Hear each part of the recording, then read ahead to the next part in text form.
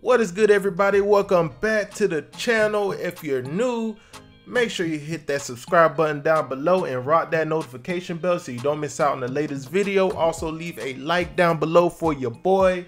Let's get started. On the screen I have a list of my dry ingredients, and that's what I'm gonna be using to season these beautiful boneless chicken thighs.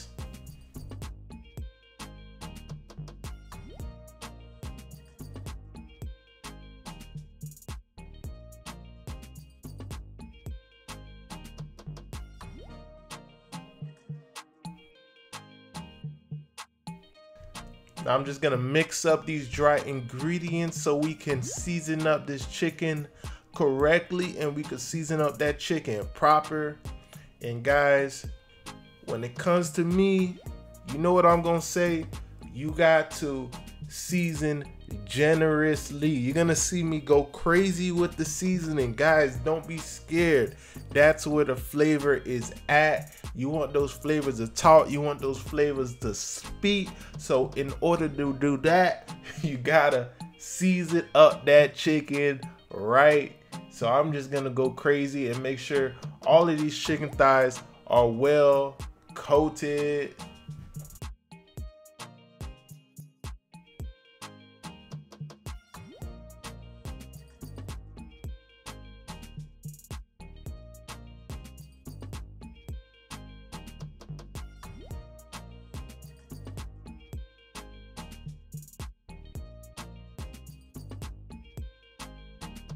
All right, now that our chicken is seasoned up proper, it's time to wrap this chicken in this bacon.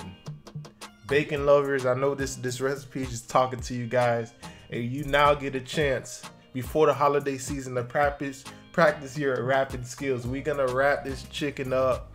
I'm using 2 strips of bacon per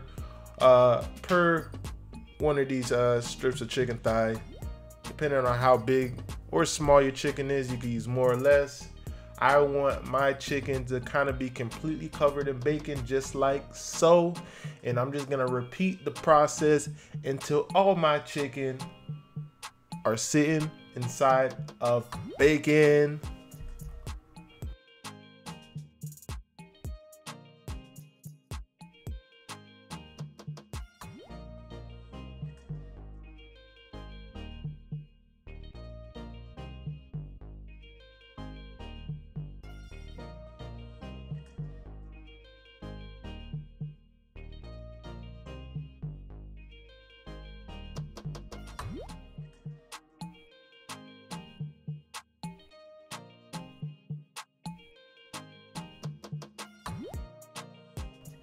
All right, once you have them all wrapped up, they should be looking like so.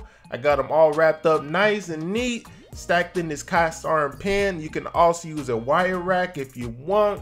Like I said, my oven is preheated to 400 degrees, and we're gonna toss these bad boys in there for about 25 to 30 minutes or so. I would say you want it to be nice and golden brown when they come out. You want to be looking like this. Oh my goodness. Bacon lovers, bacon lovers, bacon lovers. I know it's talking to you. It's talking to me right now, looking at this this screen, this computer screen while I'm editing. And to take it to the next level, I'm gonna slap some barbecue sauce on these bad boys. It is completely optional to put barbecue sauce. You don't have to if you don't want to. You can also substitute this barbecue sauce for something you like. You could throw some buffalo sauce or any sauce of your choosing for the most part. But I'm gonna throw some barbecue sauce in there, and then I'm also gonna toss these bad boys back in the oven on broil and keep my eye on it, because when you put something on broil, they cook really quickly, and voila, once they come out, this is what you get. Super easy, super delicious. Hope you guys enjoyed. Don't forget to leave a like and subscribe if you're new. I will see you guys on the next video.